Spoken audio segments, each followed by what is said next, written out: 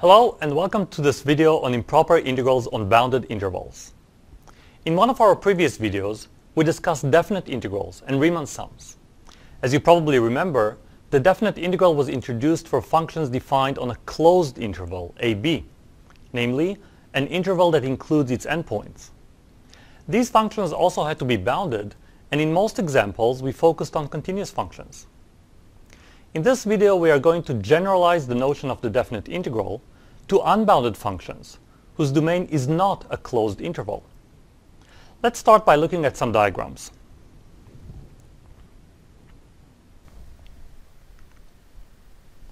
In the first diagram we see a region bounded by a graph of a function f and the x-axis over the interval AB.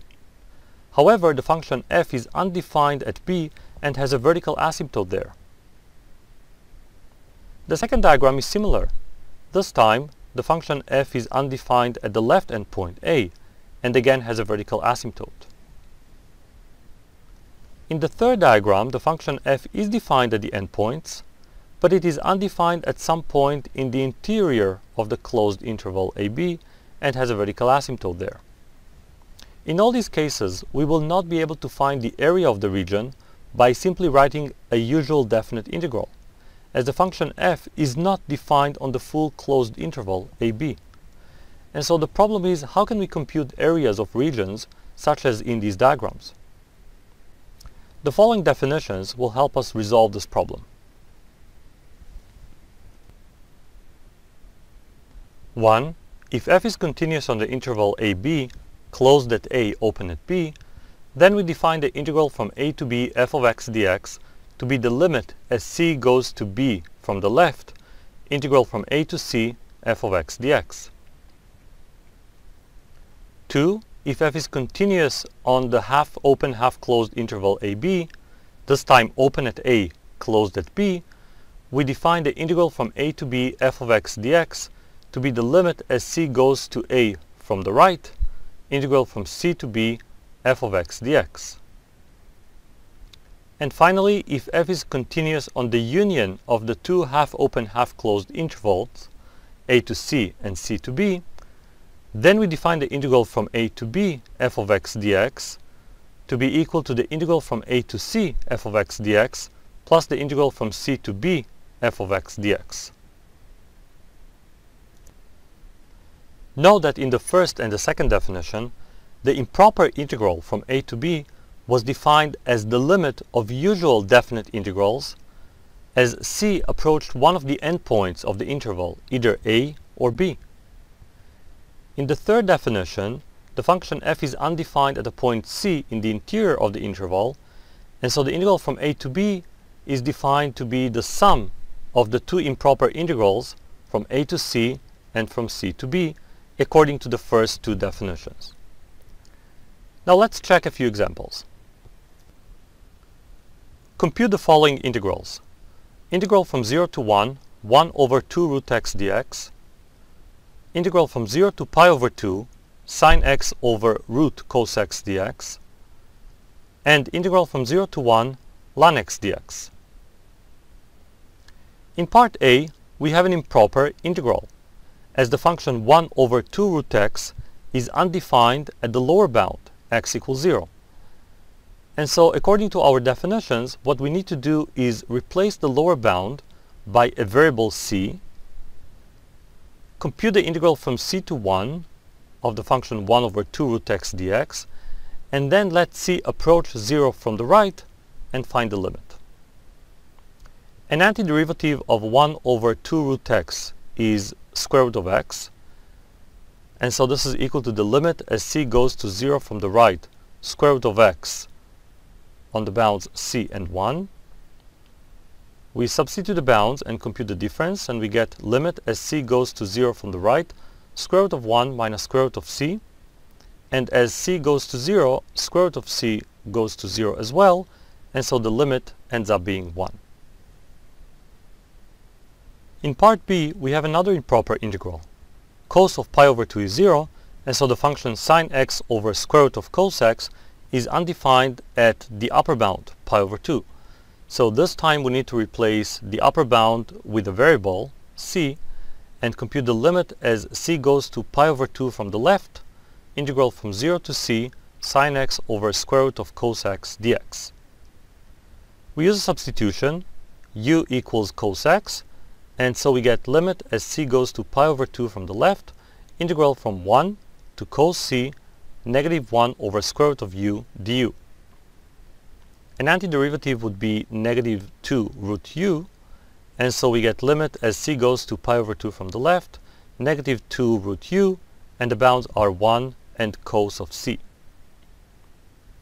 We plug in the bounds and compute the difference.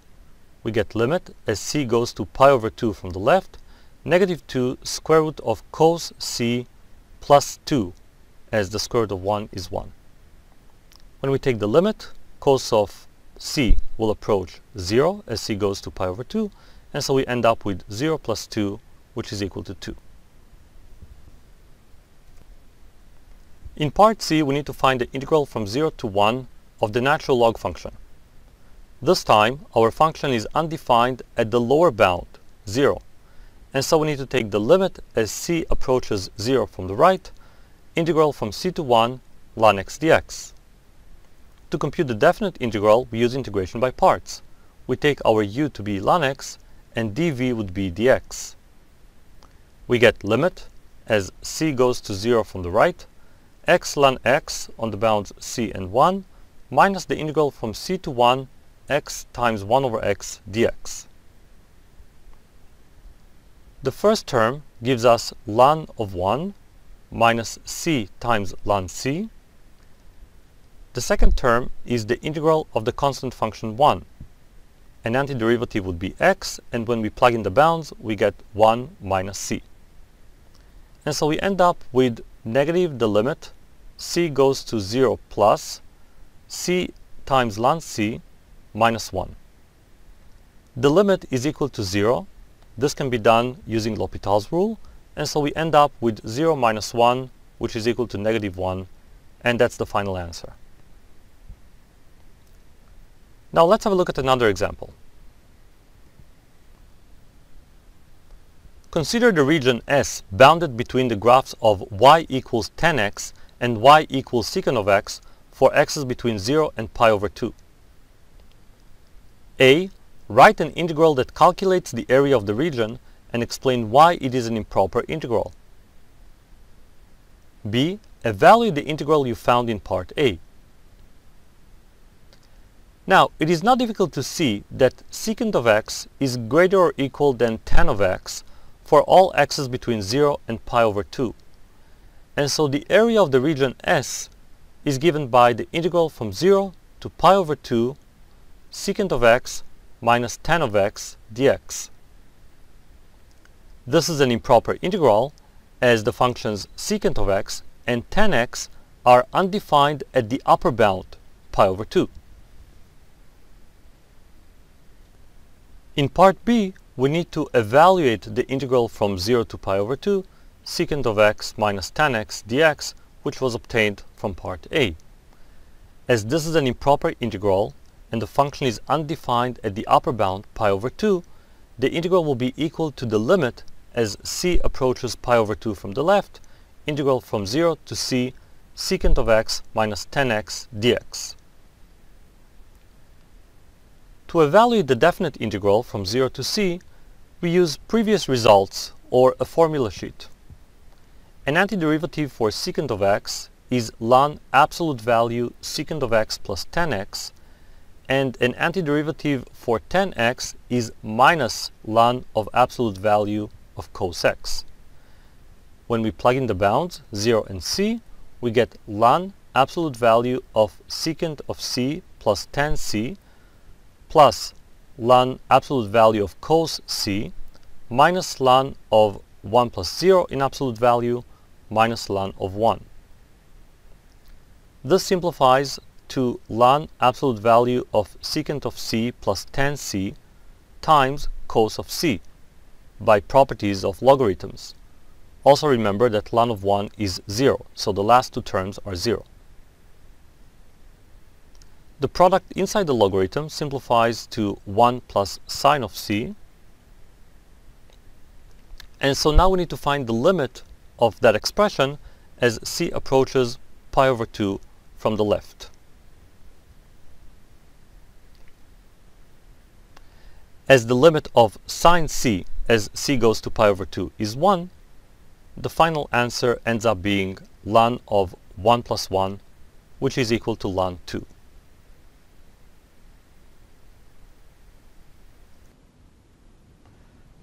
So we've seen a few examples of how to compute these improper integrals. In each example, we had to first compute a definite integral and then evaluate the limit of the result as c approached a number. This means that if that limit is not finite, for instance if it's plus or minus infinity, then the improper integral will not end up being a number. In these cases, we say that the improper integral diverges. However, if the answer does end up being a number, then we say that the improper integral converges.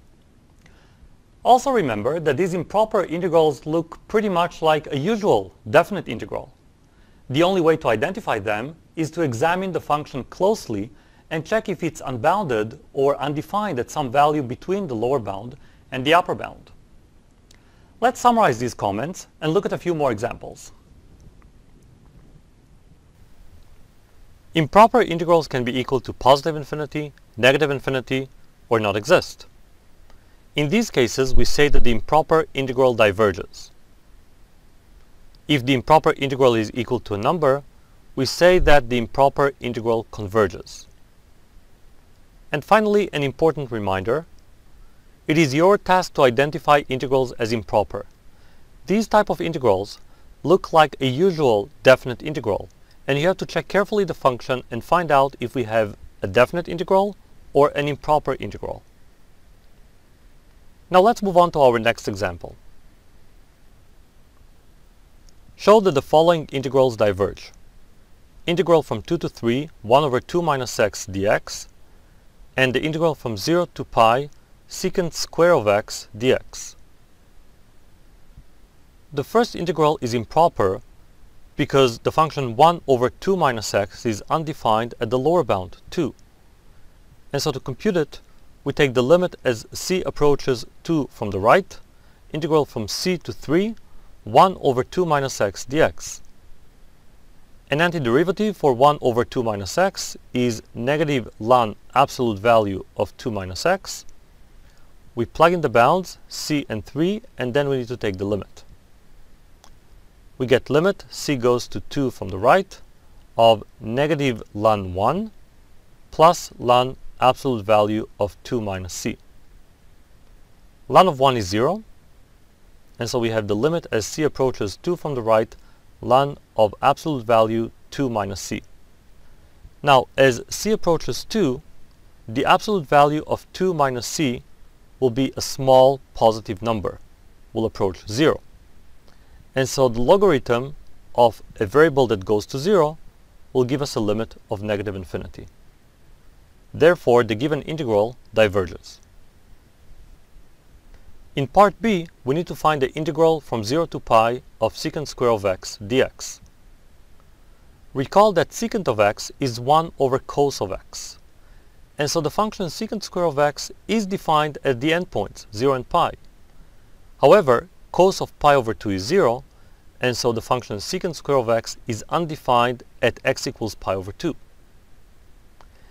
As this function is undefined at some point in the interior of the interval 0 to pi, what we need to do here is split the integral as a sum of two integrals, from 0 to pi over 2 and from pi over 2 to pi. Both of these are improper integrals. Let's compute the first one. The integral from 0 to pi over 2 secant square of x dx is an improper integral as the function is undefined at the upper bound, pi over 2, and so we need to take the limit as c goes to pi over 2 from the left, integral from 0 to c secant square of x dx. An antiderivative for secant square of x is of course tan of x, and so we have the limit as c goes to pi over 2 from the left, tan of x, and the bounds are 0 and c. We plug in the bounds and we get the limit of tan c as c goes to pi over 2 from the left, and that limit is equal to infinity as the function tan x has a vertical asymptote at x equals pi over 2.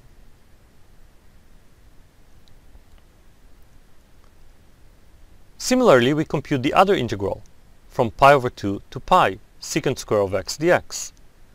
This time we need to take the limit as c approaches pi over 2 from the right, integral from c to pi, secant square of x dx. The antiderivative is again tan of x, and when we plug in the bounds, we end up with the limit as c approaches pi over 2 from the right, negative tan c, and this is equal to infinity, as the limit of tan c, when c goes to pi over 2 from the right, will be equal to negative infinity.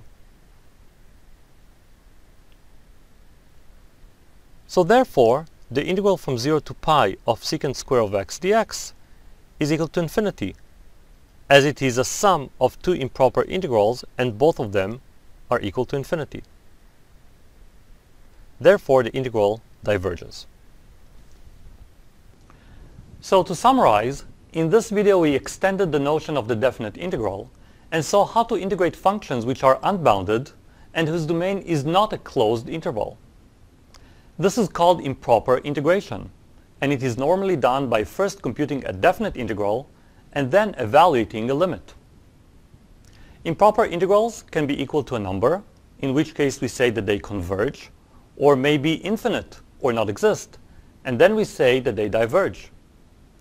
Improper integrals are important objects in mathematics, with many applications in other sciences, like statistics, physics, and more. So thank you for watching, and don't forget to try our practice problems. Good luck!